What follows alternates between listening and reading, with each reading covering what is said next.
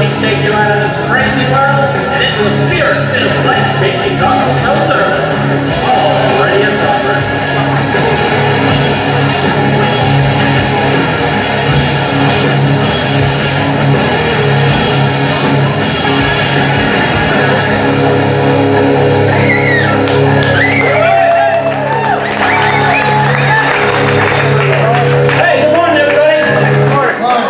Ready to worship God? Amen. All right, I'm going to start you off with a very serious song. Any song to start with chickens. It's serious. Yeah. Well, I don't know if it's serious, but it's certainly relatable, all right?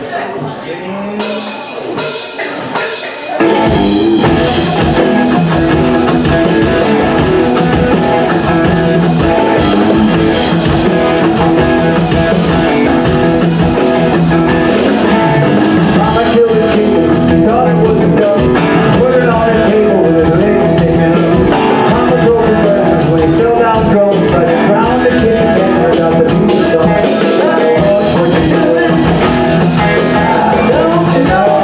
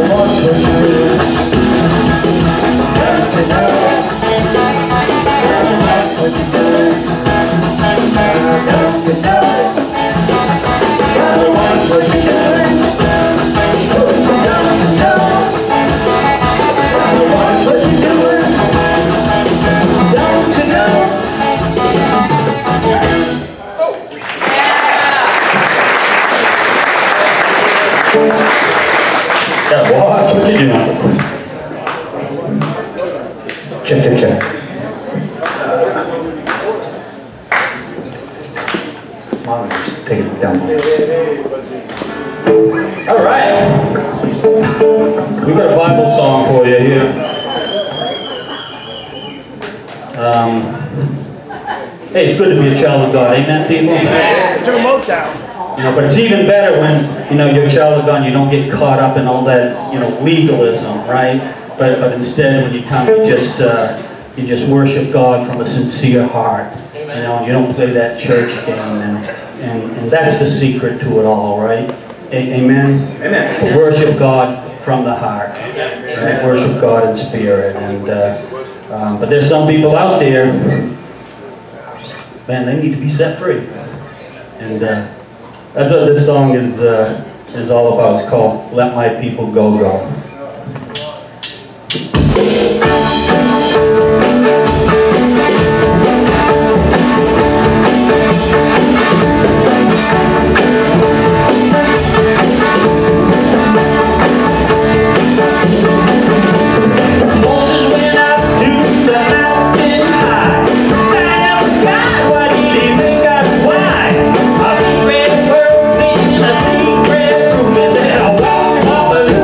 But Lord, they do. I think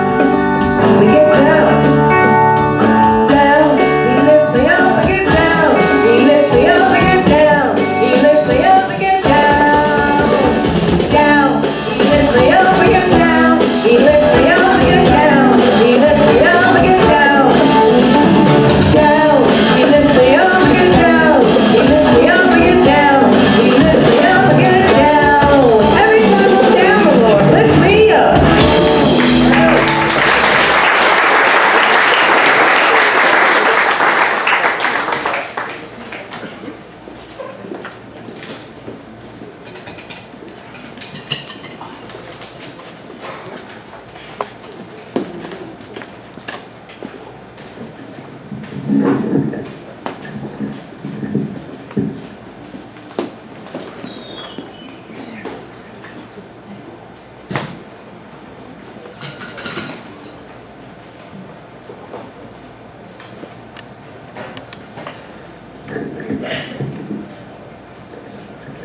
all right, good morning.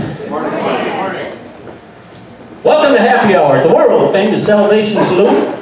And for those of you who just may be here for the very first time, we want to start this service out by letting you guys know that we are so glad you guys are here today.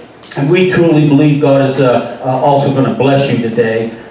There is one thing we would like to ask of you, though, if you don't mind, and that is if you grab one of these little yellow cards that you see all over the place, and if you would, just throw your name on that, tell us where you're from, that'd be cool. And if you don't mind, if you then hold on to this card till the end of the service, and right on the bottom in the comment section, tell us what you thought. We're always kind of curious. So if you do that, that'd be great. And then you can take this card and on your way out, you can drop it in a bucket that'll be by the door. So again, we just want to let you guys know we're so glad you're here. But right now, you're our guests, so just sit back, hang on, and enjoy the ride. Now, everyone else knows we do have some other purposes though with these cards, and that is if there happens to be a birthday or an anniversary, or could be just about anything that you think we gotta know about. Well, you can put it on this card 1 week in advance. But the main reason we have these cards is for prayer. So if you are here and you have a need in your life, put that need down on this card and give God an opportunity to show himself strong, because prayer does work. Amen, people? Absolutely. The Bible tells us this. The Bible tells us that our God is a present help in times of trouble, but it also says that sometimes we have not because we ask not. So put your needs down on this card. All right, here at the Salvation Salute, we are a family, and like every family, but we try to make sure we always recognize each other. And by Dory, I believe we got a few Salunatic birthdays.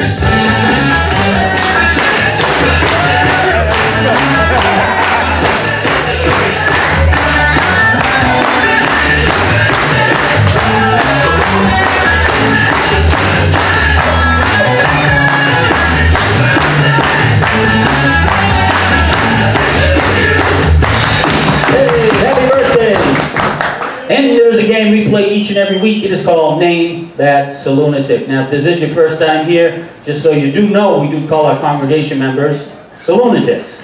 And every week, we try to get an old picture, and we throw it up there, and we try to guess who it is.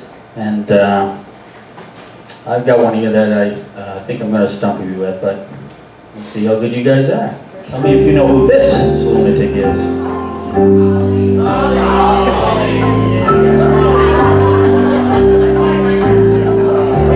Got a few Hollies.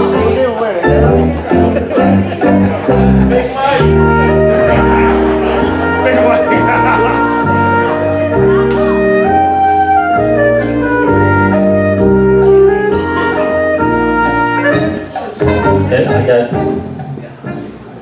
53 Hollies. And 1 Judy. And 1 Big Mike. And 1 Big Mike. Yeah, 1 big. Well, let's find out. Will the real Salunatic please stand up? And gosh, we didn't fool anybody on that. Hey, Holly. Hey, just stand up. It is Holly. All right. Well, we do have our regular list of weekly activities that you are all welcome to join in and be a part. And I would just like to mention that on Wednesday at the men's study, they are beginning a brand new study this week, and it is titled, What on Earth Am I Here For? And, And you know what? I think that'd be a good thing to know. Yes. Might help. Right. So if you guys haven't been going, the advisable that you show up this Wednesday and find out what's going on in your life, right? Amen? We have plenty of seats. Plenty of seats, all right. Also, coming up on October 13th, I know that's a little ways away, but there's going to be a one-day men's conference, and the guest speaker is Michael Francisi, or I don't know if I'm pronouncing that right. But he is a guy who grew up as a member of the notorious Colombo crime family, But now I understand he belonged to another family. I think the family of God. And we're going to be talking about that later today also. This guy here, actually, if you watch like some of the documentaries on you know, History Channel and about you know, the crime families and stuff, this is always the go-to guy. He's always on those shows, and it's really cool to see that you're now brother in Christ, and so we know there's got to be just an incredible testimony behind this guy's story. So I think it'd be great for us to get a group of guys to go. It's not very far away. It's a one-day conference, and the reason that I am letting you know early is, if you notice on the purchase tickets, the price is going to go up as time goes by, and so I just wanted you guys to be aware of that. So we're going to try to jump on that and try to get things going early. Anyways, if you are interested, see Rob or see Grizz after the service, and they'll have some informational flyers for you, and I think it'd be good if we can get a mess of us to go. Also had a quick little request from Pam Biagini, who has a birthday card next door that she'd like all you guys to sign, and it's a special card because it's for her father's 100th birthday. So if you guys remember after the service, if you go over there and sign that for him, that would be awesome. And next Sunday we are going to be taking a break from our Roman study that we've been doing, and we're going to have Jace, the Jace Harold Band is going to be here next week to bless us all with some great gospel country music.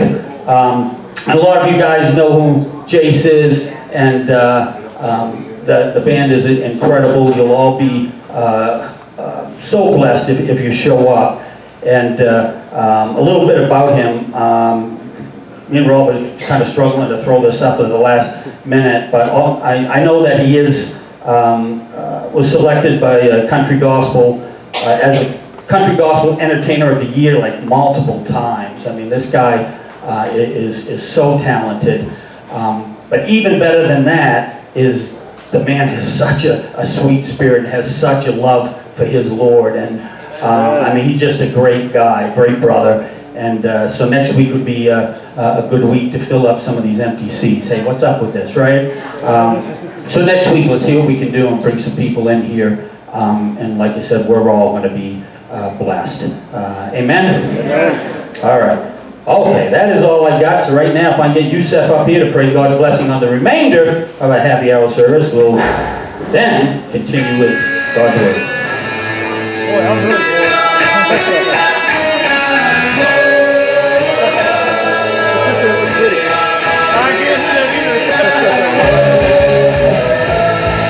Yeah, Rob, you're getting so much better at your job every week. So give Rob a round of applause.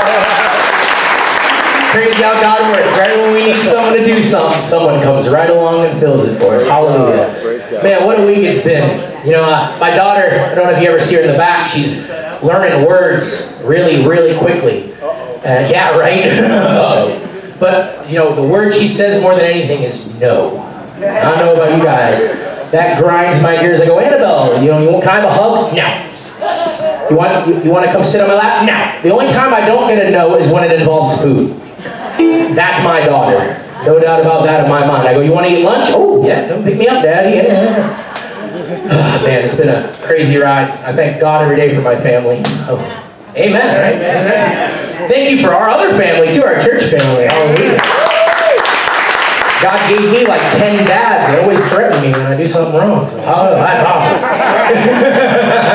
Well, anyways, let's keep it going. This is the time where we take up our offering. If you're making out a check, please make it to the Salvation Saloon. We do accept debit and credit card next door after the service. So let's go to the Lord in prayer, shall we? Dear most gracious and holy Heavenly Father, I thank you for this day, this beautiful weather you gave us. I ask you to keep the rain off of us, Lord God, while we head home. I ask you to just be with this service, anoint this message, just instill it in our lives, Lord God. Let it impact us and let us use it. I ask you to bless this offering and the giver. May it grow and multiply.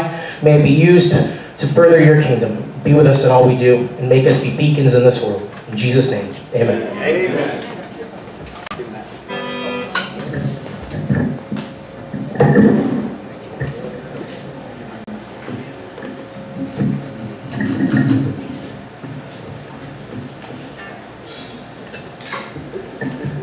Good morning, everyone.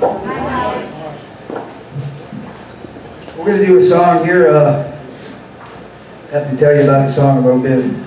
I wrote this song when I was in prison. It's called Quiet Time. In prison, I don't know if you, some of you in here have been in prison, but if you've never been in prison, I'll tell you that there's no quiet time in prison.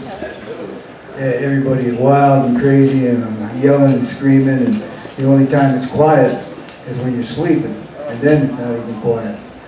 But on Saturday morning, early Saturday morning, I would get up real early, and as soon as they would clear the count, I'd be the first one out in the yard, and I'd go over to the AP building and I'd check out my guitar, and I would go to a little prayer garden that we would meet and pray at. And I wrote this song. God gave me this song, and I named it Quiet Time because it was the only time that I could get any quiet time. It goes something like this.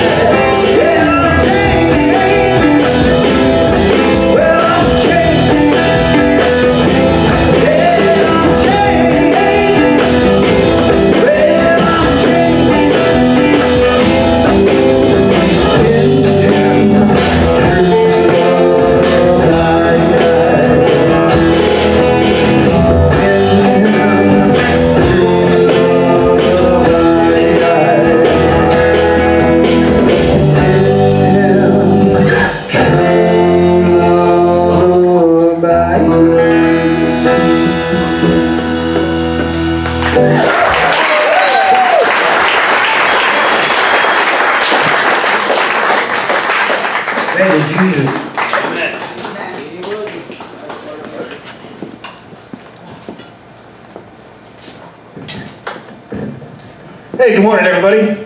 Morning. So as Paul said, and as you know, we always like to recognize each other, but we also like to recognize sometimes when we have some special guests. And we have a couple here today, and they're going to hate me for doing this, but too bad.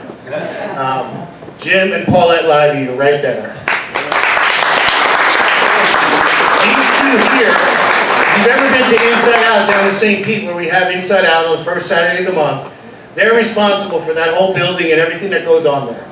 And with a very small congregation, 30 people or less, they're putting out thousands of pounds of food to 400 or 500 families a month, right? Yeah, but you guys help us quite a bit. Yeah, but I mean, it's amazing what you guys do. So we just wanted to give you a warm welcome to the saloon. They finally got a chance to break away and come be with us on a Sunday morning. So we're blessed that you're here, and we hope that you had a great time with us. God bless you. We love you.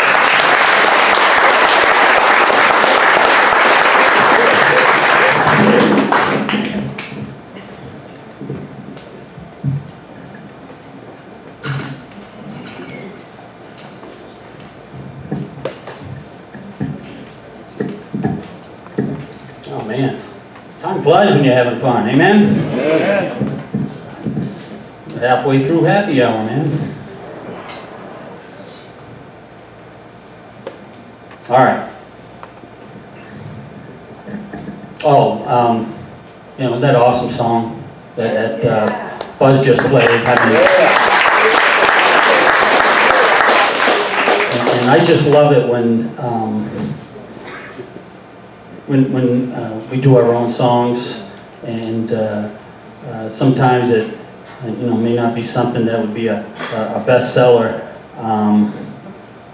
but you know, it makes a big difference when we know the story behind that song, and we know that it comes from the heart. Amen, people. Yes. And yeah, that was such an awesome story. And for those of you who don't know about the story, it really is an incredible one. That not only shows the grace of God, but the power of God to set us free. And in Buzz's case, it was in more ways than one, because he should not be outside those bars, but God set him free. And so let's just praise God for that. All right. Last week, all right, we've been doing this study in Romans chapter 8, and we do a verse-by-verse study. And after Paul had established us as all being sinners, right? Sinners by choice and also sinners by nature, right? Because we've all been born into the family of Adam. Okay, not the Addams family, but the family of Adam, all right? Which Paul established in Romans chapter 5 and then verse 12 when he said this. He said, sin entered the world through one man, and that one man was Adam, right? So we all have good old Adam to thank for our inherited sinful condition. And since the wages of sin was death, then death came to all men, okay, both physically and spiritually. Right? Because spiritual death is separation from God.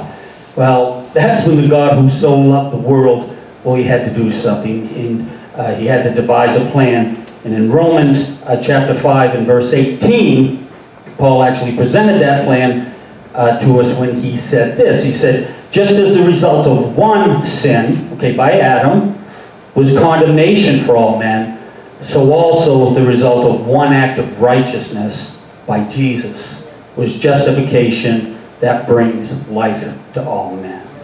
Right? So by Adam's disobedience, sin and death was imputed to all men, but by the obedience of Jesus, forgiveness and life was imputed to all men.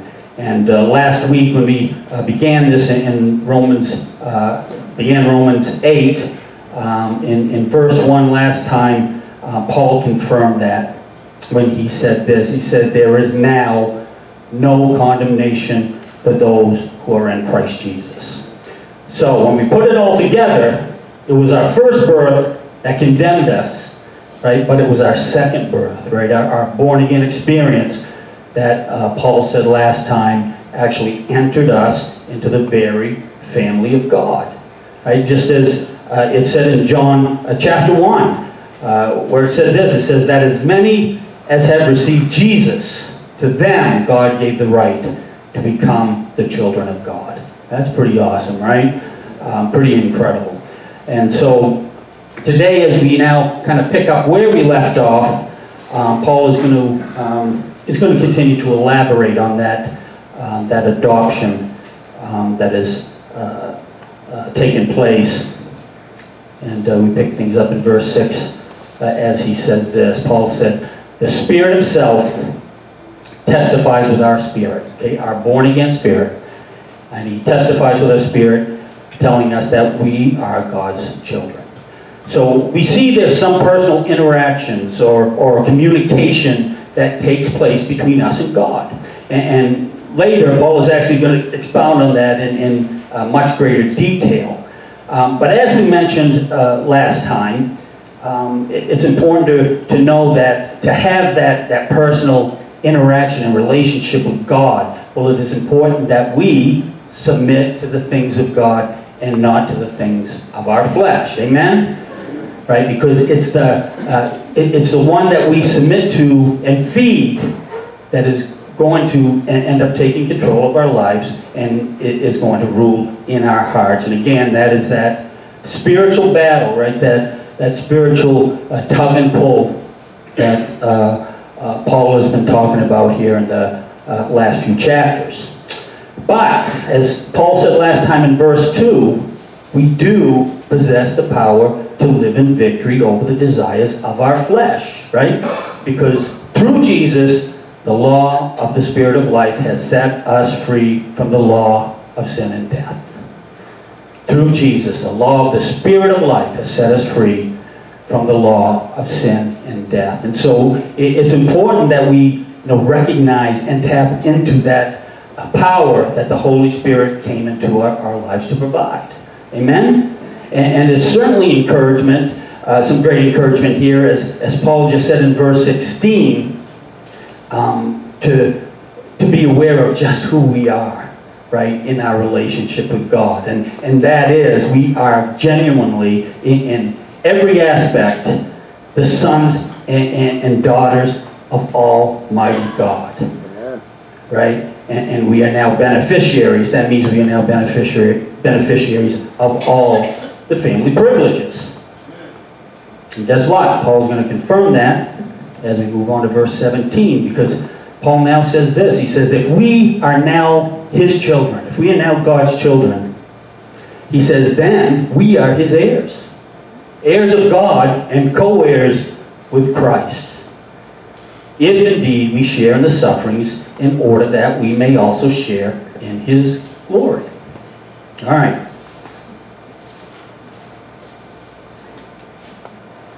So what's it like to be an heir of God? Well, when I think about that, I think of the prodigal son story, right? Where you got this totally depraved sinner, right, who recognizes that he has violated his relationship with his father, and he is no longer worthy, right, to be his son. But yet, right, when the father sees him, what happens? The father, he runs to him. He runs to meet his son, and with tears running down his face, he just grabs him and he embraces him and he kisses him, right? And without a single lecture or any kind of condition attached to his return, the father places on him the family robe, and then the family ring is placed on his finger. And with these words of grace, the father then makes this declaration, and that is to say, you are my son. You are my son, and all I have is yours. All I have is yours. And how does that relate to us? Well, it relates to us because that is the exact same love and grace that we will also receive from our Father in heaven. Amen? Because when we as sinners experience, right, that spirit of adoption, well, as joint heirs with Jesus, we too will receive all the privileges of a true son. All right. What will that inheritance actually look like? Well, the Bible can only tell us this. The Bible tells us that eye has not seen, nor ear heard, neither has entered into the heart of man the awesome things that God has prepared for them that love Him. And so all I can really say to you guys today is, man, it is going to be, far better than anything that we could ever possibly imagine. Amen? Amen. But Paul also said this, and that is that while we're still here on this earth, we will be subject to some suffering. But about those sufferings, in verse 18, well, Paul had this to say. He said, I consider that our present sufferings are not even worth comparing with the glory that will be revealed in us. And so, regardless of what this life throws our way, and it is not going to matter in comparison to that glorious inheritance that God will have waiting for us. Amen. Amen? Amen. Yeah. Now let me expand on that thought just a little bit. Before Jesus left this earth to be with His Father, well, He had a conversation with His disciples, with His followers, and this is what He told them. He said, I am leaving to prepare a place for you. But, He said, if I go to prepare a place for you, then you can know I'm going to come back for you so that where I am, you can be also. All right, this is what I want you to think about. If it took God 6 days to create this beautiful world that we live in, right? But yet He's now been preparing a place for us for 2,000 years. Man, we're living in a garbage can, right? Compared to what is going to be up there waiting for us. Amen? Amen. Compared to what God has in store for us. But again, as Jesus said, in this world there will be tribulation. But to that tribulation, Jesus then said this. He said, but be of good cheer, because I have overcome the world. In this life, you're going to have troubles. You're going to go through tribulations. But be of good cheer, because I have overcome the world. All right, what in the world does that actually mean? I mean, what is it, right, that actually causes us to be able to face our tribulations in life and do it with some good old cheer? Well, I'll tell you what it is. It's because Jesus' victory over the world, and that was also our victory over the world. Amen? Amen. Right? Because as Paul just said, as joint heirs with Christ, we will now also share in His glory and in His accomplishments. And you know what that is? That is a picture, another picture of grace. Right? Because everything, right, from our right standing with God and our adoption into His family, as well as that inheritance of all our God possesses, well, it didn't come by way of a single effort on our part, but it all came to us upon the coattails of Jesus, right, whose accomplishments and glory we now share in by God's grace. Amen? And that's why the Bible calls Jesus the author and finisher of our faith. Because He did it all. He did it all, and He did it all for us. Freely and willingly. And because of that, despite the sufferings in life, we have the hope of all God's eternal promises to look forward to. And check this out in verse 19. As Paul now says this, he says that even creation, he says, waits in eager expectation also for the sons of God to be revealed. Even creation, right, is looking forward to our eternal promises to be fulfilled. And here's why. In verse 20, because Paul says, for the creation was subjected to frustration, not by its own choice, but by the will of the one who subjected it. All right, here's the thing. When man sinned and rebelled against God, right, the curse of sin, subjected by God, well, it caused nature to then rebel against man. So here's the thing. Sin, man, it affected everything. It affected everything, right? Such as the animal life, right? The animal life that, back in the garden, well, it lived in harmony together. But now, because of sin, all those animals, well, they're preying on each other. And since the ground was also cursed, well, the plant life and crops, right, that once sustained itself under, those perfect conditions, well, they were now subject to the various environmental conditions, right, such as temperature and drought. And so they needed to be tended to. Just as Noah said that, man now had to work hard for his food by the painful toil of his own hands. And so the result of sin was that, everything was just negatively altered. Just totally and negatively altered. And so with all creation, right, in that state of chaos and decay, as a result of man's sin, as we go to verse 21, we also find that they do share in a hope. The hope that the creation itself will be liberated from its bondage to decay and be brought into the glorious freedom of the children of God. All right. The day is coming, people, right, when all the effects of sin is going to be removed, right? And as we, who are the children of God, are liberated, right, from the bondage of these corrupted fleshly bodies, well, so will creation be liberated from its corrupted bondage. And we know that because in 1 John chapter 3, it tells us that is why the Son of God was revealed. Right? The Son of God was revealed to destroy the works of the devil. And that's sin. Right? That is the results of sin. And just check out this slide and verse here from Isaiah that kind of describes how things will be when that nature is liberated. It says the wolf and the lamb will feed together along with the lion, for they shall not hurt or destroy each other in my kingdom. Wow. Sounds like heaven. Amen? Sounds like heaven. Well, that's what it's going to be like. That's what it's going to be like. Lion and the lamb. The wolf and the lamb. The Republican, the Democrat. It's going to be beautiful. Yeah, the Yankee fan and the Red Sox.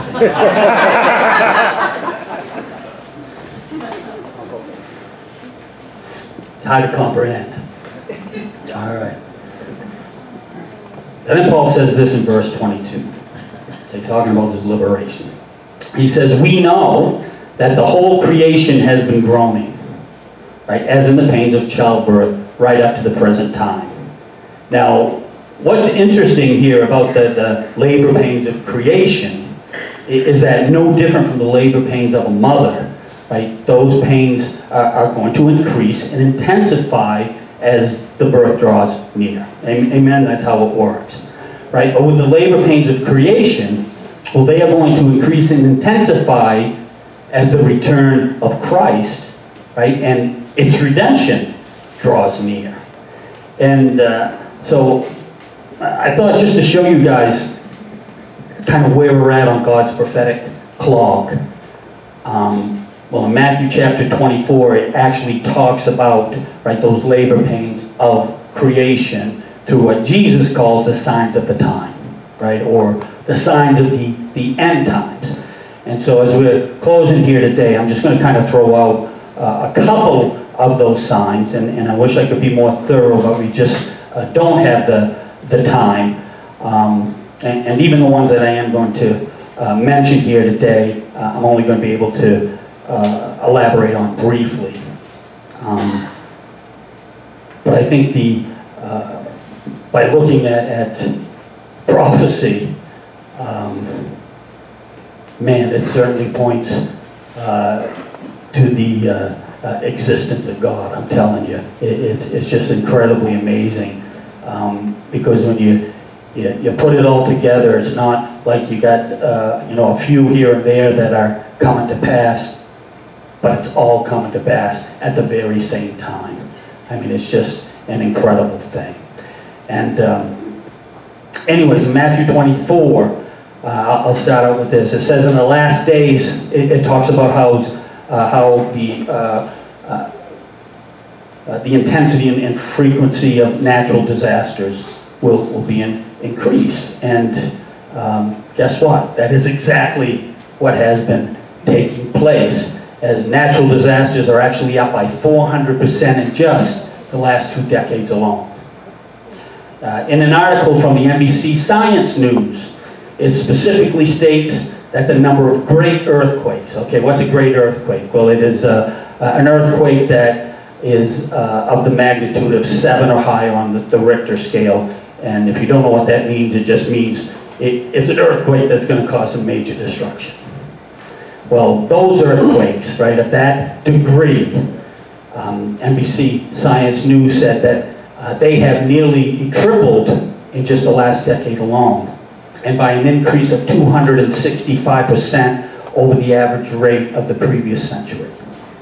Now, along with that, there's also been an increase in hurricanes that are also, right, more intense, and we're seeing them much more frequently, actually, than any other time in recorded history. Another birth pain of creation that's mentioned in Matthew 24 is that it says that there's going to be wars in the last days. All right, always been wars, right? But the wars that we've experienced in the last 100 years have claimed more lives than at any other time in all of the history of man. Since World War II, there have been over 250 major wars that have killed 23 million people.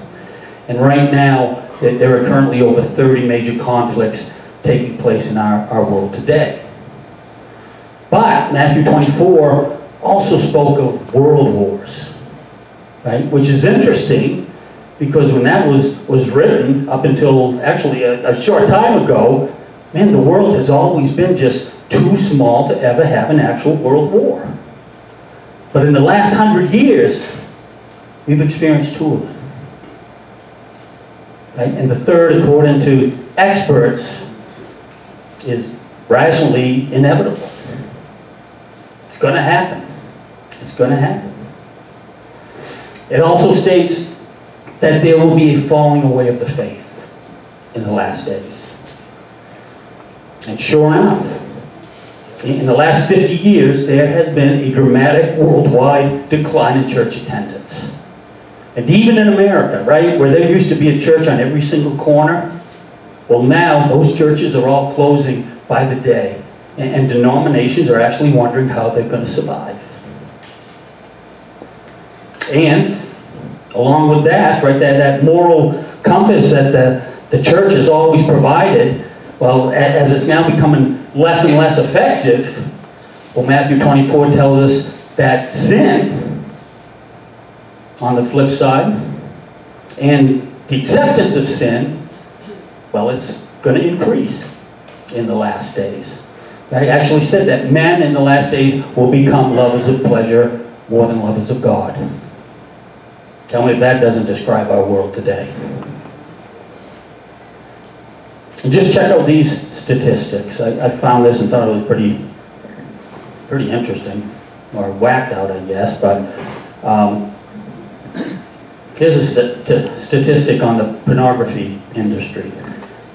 Did you know that 35% of internet downloads contain some sort of pornographic matter? And according to Forbes magazine, the porn industry is a $100 billion a year business. Let me give you an idea of how big that actually is. Well, you could take the combined income, right, of the entire sports entertainment business. All right, what am I talking about? Well, I'm talking about the National Football League, the National Basketball Association, the National Hockey League, and Major League Baseball, as well as boxing and all the mixed martial arts, right, and all the other things that you can think of that you can throw in there. Well, you could take their combined income and it would still be less than the money that is being generated by the porn industry. Is that crazy? Is that crazy? also with this falling away of the faith? Well, Matthew 24 tells us this. It tells us that it is going to lead to a growing hatred of Christians. Right? Because people are going to be, just so consumed with their sin. They're not going to like us. And it says that that is going to result in an increase of persecution. Now, this isn't something that we see a lot of here in America. All right? Now, we run around, we think we got it bad, right? Someone laughs at us because we go to church and come home crying to our wives and we think it's bad, right? It's the end of the world. Well, it is nothing compared to what is going on in the rest of the world.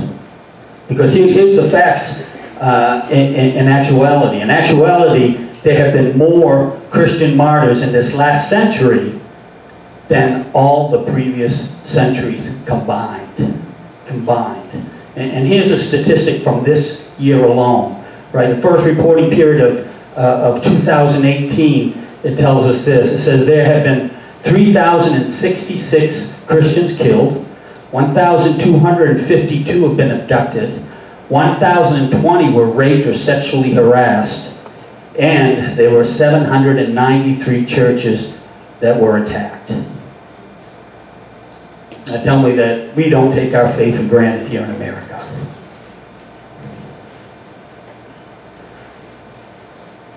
But you want to know what the most obvious sign is that points to the soon return of Jesus? Well, I'll tell you what that is. That is Israel. All you got to do is look at the nation of Israel. I'm talking the same Israel that Jesus said, talking back in his day, Jesus said that they would be driven from their land and they would be dispersed throughout the whole world, and they would become a people without a nation. And just as Jesus said that it would happen, well, in 70 AD it did, as Titus took siege on Jerusalem, and history tells us that over 1 million Jews were killed, and 97,000 were taken into slavery. And from that point on, just as Jesus said, right, they were literally scattered throughout the whole world. They were literally a people without a nation. But here's the thing with that. That should have been the end of the Jewish people. Because never in the history of mankind has any people ever been removed from their nation and still were able to maintain their ethnic heritage. It's never happened. But yet, in the case of the Jews, it was they've been, for 2,000 years after that, nearly 2,000 years after that, they had been scattered, right? And along with the fact that during that time, there were still many attempts to just totally eradicate them from history. But prophecy said they would survive. And prophecy also said that it would be a sign of the last days that we would see them return and actually reclaim their nation. And here's the quote from God himself in Ezekiel 34:13. As he said, I will bring them out from the nations and gather them from the countries, and I will bring them back into their land. And sure enough, as absurd a prophecy as that was, it was fulfilled, right? And Israel became a nation again in 1948. And then against all odds again, they regained biblical Jerusalem in 1967, right? When they defeated the combined troops of 7 Arab nations. 7 Arab nations, right, joined forces and attempted to wipe them off the face of the earth. And you know what? When that took place, the world thought that was exactly what was going to take place. Because this little country was so outnumbered, and it was so overmatched militarily. Everyone thought that was the end of Israel. But by nothing short of a miracle, in just 6 short days, Israel just totally annihilated those 7 combined nations. And, you know, if you think about that, 6 days, I mean, how appropriate is it that, you know, it took them 7 days and they were then able to rest on the 6 days, and they were then able to rest on the 7th. Well, let me tell you, God was in it. That's why that happened, man. God was in it. Right? And when you really look into it, man, the whole thing, and I told you some of these stories before, but the whole thing was just one miraculous event after another. It was just incredible. You could not deny, right, that God's hand was working to protect that country. And check out this slide right here. It's an actual newspaper article that headlines actually a comment from their enemy. And on top it says, tells of hourly miracles that are keeping Israel safe. And here's a comment from one of their enemies. Their God changes the path of our rockets in midair. Amazing. Amazing. And there's just so many other stories. Why? Because our God is alive and well on planet Earth. Amen? Amen. He's still changing lives. He's still meeting needs. He's still performing miracles. So, I mean, it is just so obvious when, you really look at all those prophecies in the Bible. It's just so obvious that, you just have to come to the realization that God's Word is truly faithful and true. God's Word is faithful and true. All right. I find this also rather interesting. You see where the amount of land they had before the war.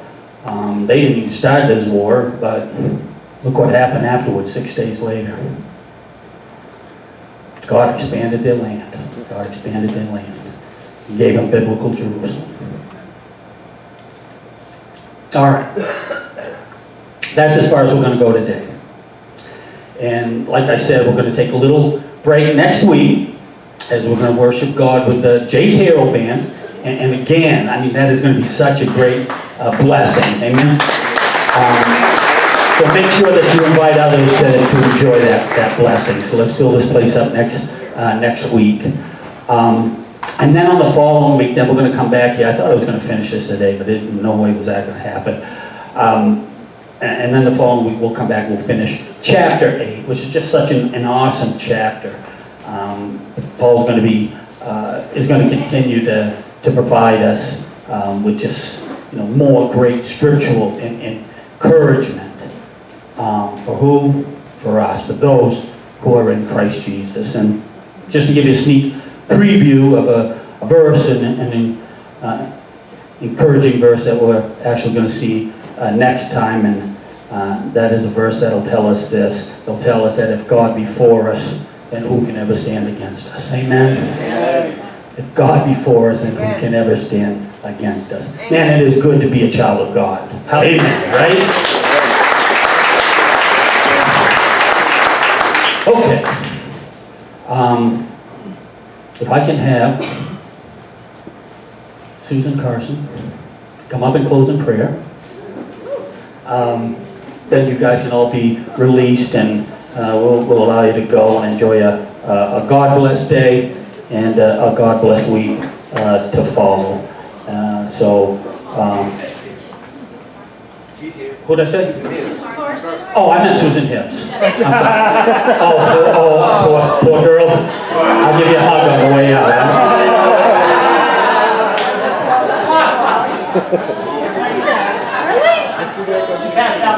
Oh, I am sorry.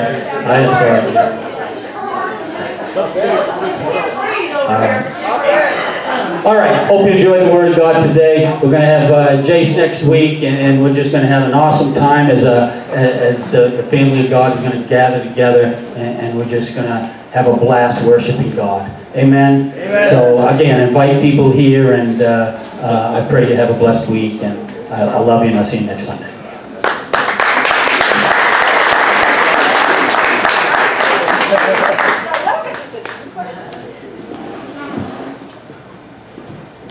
Hi, everybody. A few weeks ago, I was doing my morning devotions, and I came across Romans, I think it was 17, where we are heirs of God's, not only for all the goodness, but also he for his suffering. And I'm glad that Paul mentioned that this morning as we're studying Job in Women's Bible Study. And yeah, we inherit a lot of goodness from God, but look what he did for us, and we have to share in that suffering as well. Amen. So we're coming today, just a final prayer. Lord, thank you for this church, for Paul's message, and please take us all home safe and bring everybody back next week. Thank you. Amen.